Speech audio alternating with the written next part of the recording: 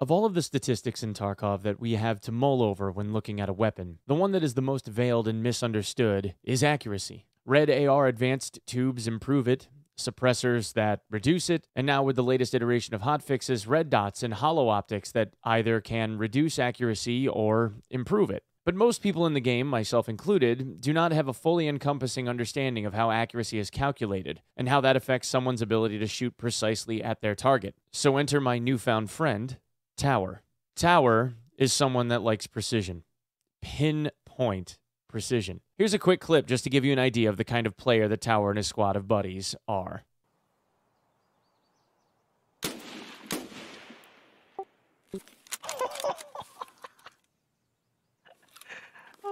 I think the other one's behind the tank.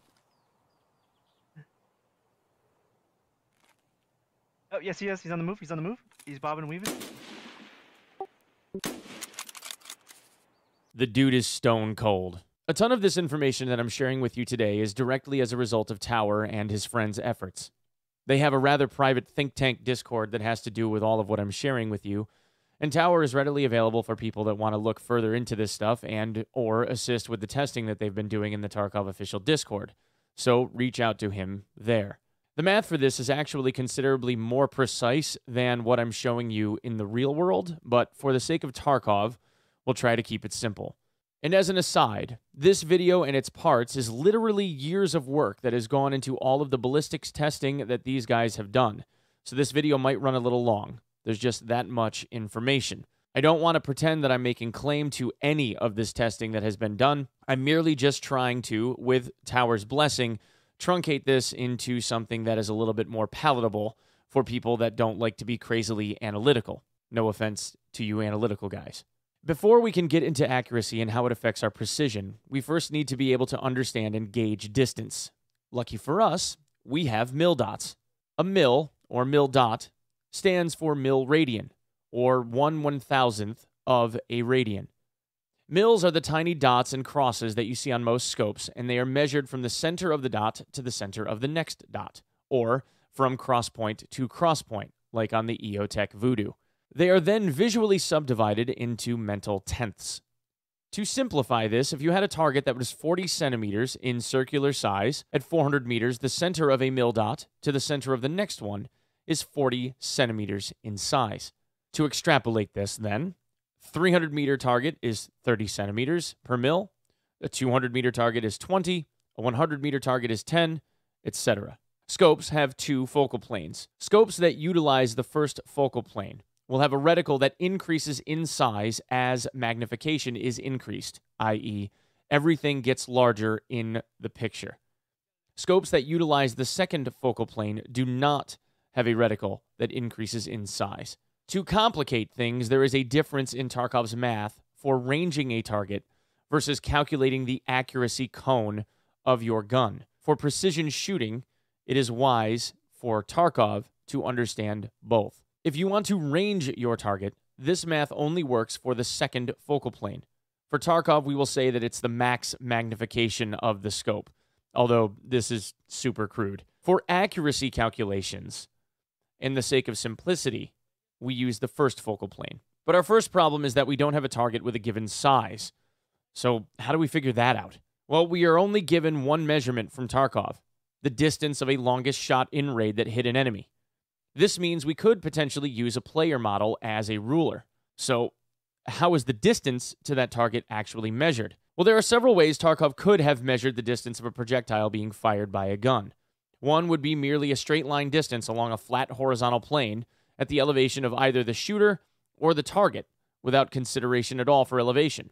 The other would be to consider bullet trajectory as it flies through the air at that angle. This is otherwise known as line of sight. Think of the line of sight as a hypotenuse of a triangle, the long line. The distance of the shot is measured in linear distance of the bullet's travel along the trajectory of your shot. After several separate tests from varying elevations, we can confirm that the bullet's distance measurement, as shown in Tarkov, is that of line of sight and not of some horizontal plane method. This is good for us. It makes range finding in the scopes of the game considerably easier. So, we have a player model as a ruler. We have a distance calculation on our end of raid screen that can act as a check on our mil dot math, And we have mil dots to help us dial in our distance. Easy claps, right, boys? Well, okay. From here on out, we're going to be moving through some images and calculations that Tower has been doing through various patches. As a quick aside, these pieces of data have not been double-checked as of yet for point 12, but it's yet to have been shown to have changed or been disproven. So for now, let's assume that everything here is still valid. Also, since we aren't completely sure of the unit of measure, we'll refer to our units as Tarkov meters, or TM. Oh, dad jokes. For the purpose of ranging our target, we'll assume that our mil dots are to scale. Remember, we said that if they were to scale, then 1 mil is 40 centimeters at 400 meters. By this measurement, as seen here in the EOTech Voodoo, that would mean that at 6.26 units and a distance of 217 TM, the target would be approximately 136 T centimeters, or 1.36 TM. For those of us that only speak in freedom units and not the metric system, that means that our target is 4 feet 5.5 inches tall. That would mean that a scav or a PMC model is about a 4 heads worth of height taller than that of an Oompa Loompa, which obviously doesn't make any sense. We can't use this for the sake of calculating accuracy, but we can use this to range our targets. To put this another way and to give everyone a gauge on the Voodoo, to figure out distance to the target, you would divide 1,360 by the number of mils, and that would give you your range. If the target is 10 mils tall, it's 136 meters. If they're 5 mils tall, it's 272 meters, etc. And a quick note, none of the scopes in this game are to scale. Every single one of them gauges distances to targets differently because of the math for target size being different for every single sight picture. Lucky for you, there's a resource where most of this is done for you already, which I will share in the description and the comments section. And now on to accuracy. Accuracy is measured in minutes of angle, or MOA. A 1 degree angle can be subdivided into 60 minutes, and those minutes can be further subdivided into seconds, and so on.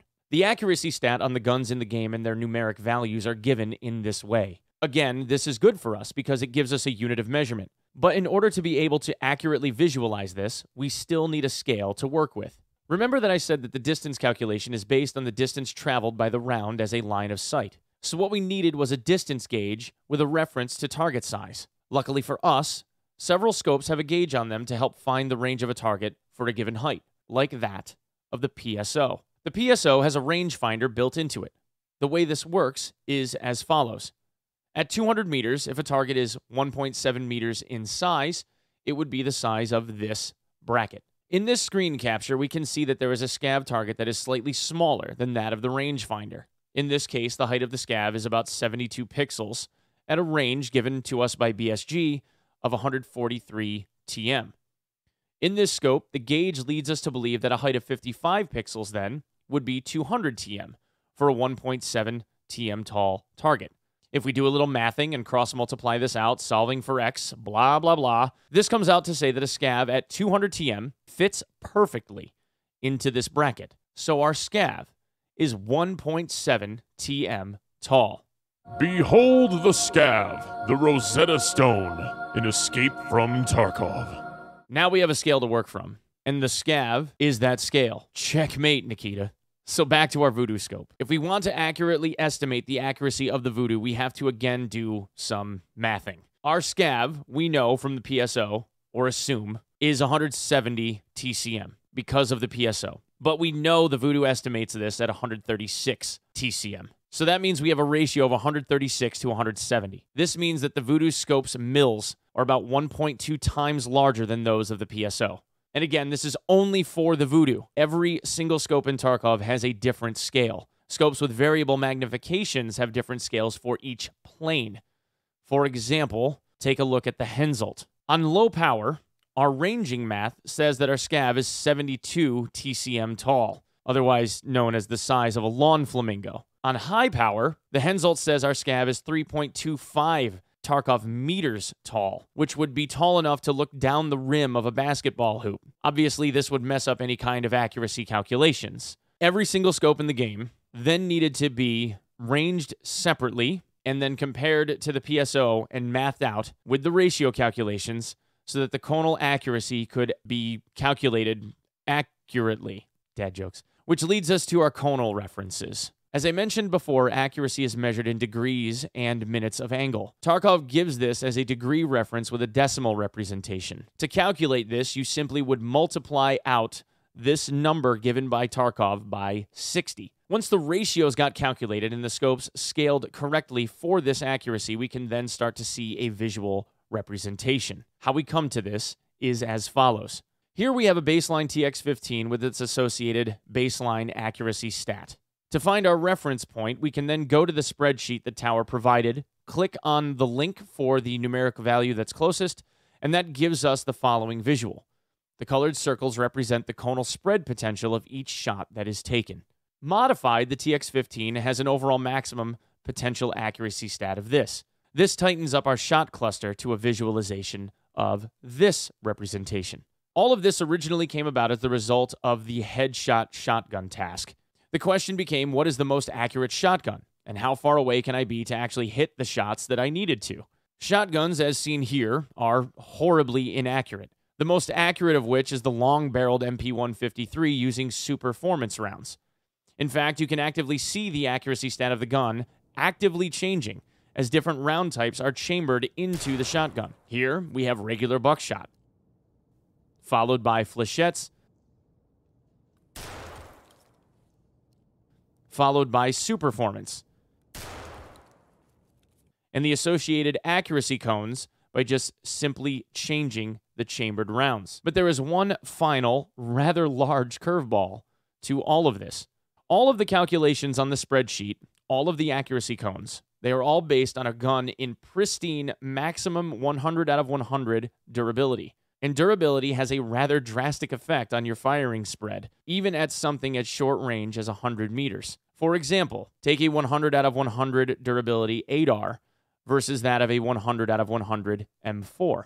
At 100 meters, aiming at a rivet on this metal door on woods, the spread of the shots is approximately 30 to 35 pixels. This is true for both a full durability M4 as well as that of the ADAR. However, if you take an 80 out of 80 ADAR with the exact same accuracy stat and fire it, the accuracy decays enough to where the conal spread of the round is in effect doubled. This means that at 275 Tarkov meters, a full durability ADAR would headshot a scav 80% of the time. But at 80% durability, it would headshot that same scav only 35% of the time. Your aim could be perfectly dialed in, but if your rifle is worn, that could cost you just based on the RNG alone. The last thing that comes into play with this is the velocity of each round. Now, there's kind of a difficult way to really gauge this accurately, but suffice to say that the faster the round is, the slower or less degradation you see in bullet drop at range. Using this simple graphic from the VSS, we can simply see that SP5 at 295 Tarkov meters per second ends up coming in right about where the reticle is, and BP at 300 lands perfectly on the line, with the other round types spread differently therein throughout. So obviously it will depend on what ammunition you're using as well. And like anything else, these kinds of things take practice. Guys, I just want to say a quick thank you to everybody that has been supporting the channel. By the time that I'm uploading this video, as of now, I think we're about 100 or so subscribers away from 10,000.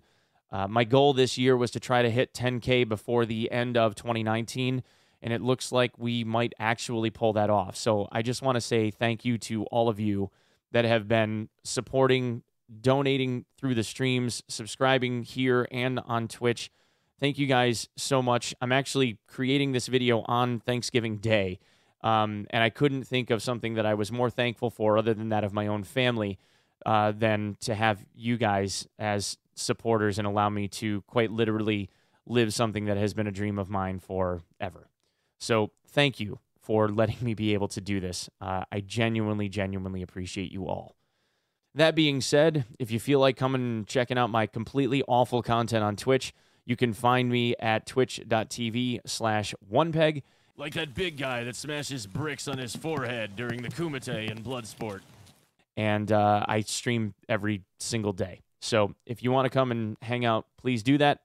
I want to say thank you so much to Tower for letting me not only use all of his data in creating this video, but also in giving me permission to try to explain this in a way that everyone could hopefully better understand. If I did miss something, please let me know in the comments section. I think I rewrote this 10 different ways, 10 different times. I'm probably 40 or 50 hours into the creation of this video. So I just, again, hope you guys dig it. If you do, please consider letting a friend know. And I will see you in the next one. Happy Thanksgiving, everybody. Peace.